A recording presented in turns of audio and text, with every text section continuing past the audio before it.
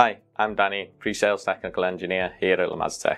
Today we're going to have a look at our KVM Control Room Solution.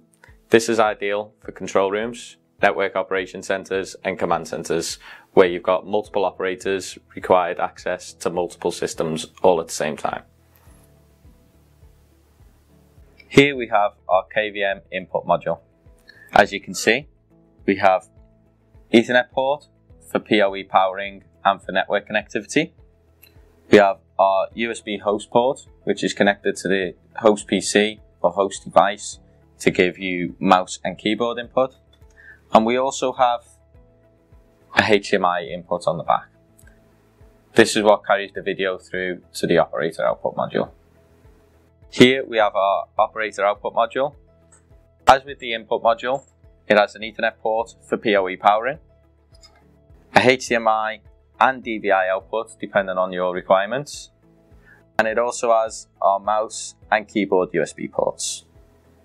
These modules can also be powered by a DC power supply, but if you're putting a gigabit PoE switch in, it removes the requirement for the extra power supply.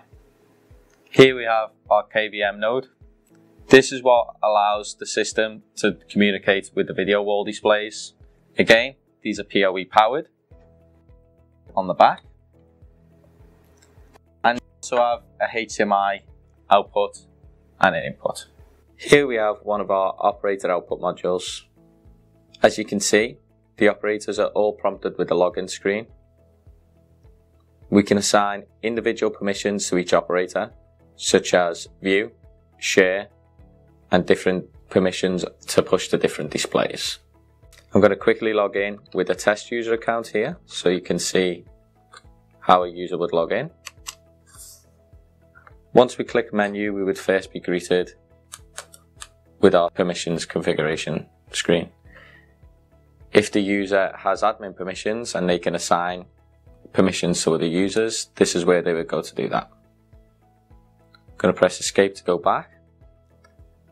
If we press escape again, it will come out of the login screen,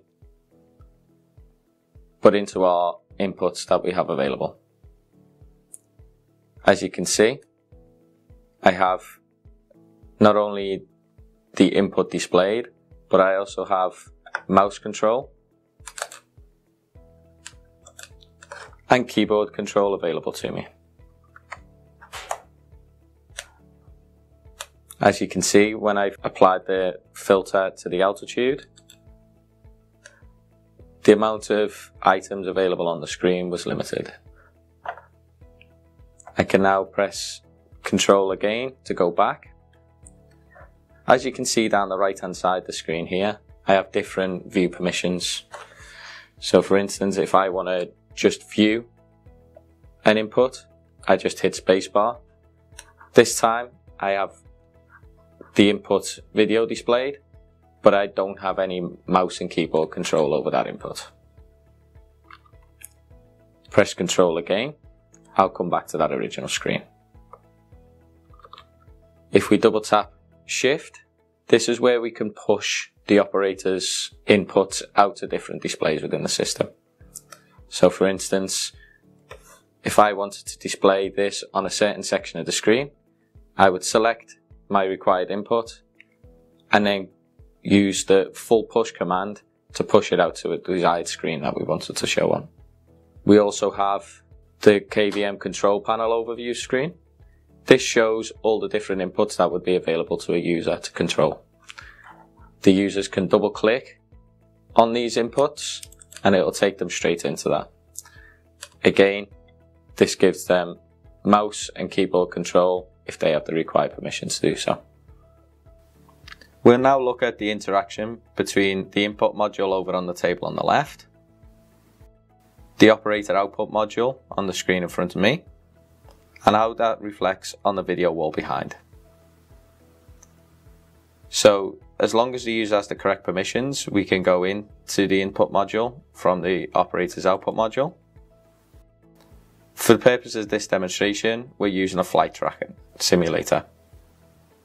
You can see I have full interaction with any of the planes shown. I can click in and view the details. This is also reflected on the video wall. If I go into one of the filters, you'll see that this is reflected in real time by reducing the amount of aircraft shown on the flight tracker. Thank you for watching. As you can see, our IP-based KVM solution is ideal for use in command centers, CCTV control rooms, simulation rooms, and network operation centers. If you have any questions, please feel free to contact us.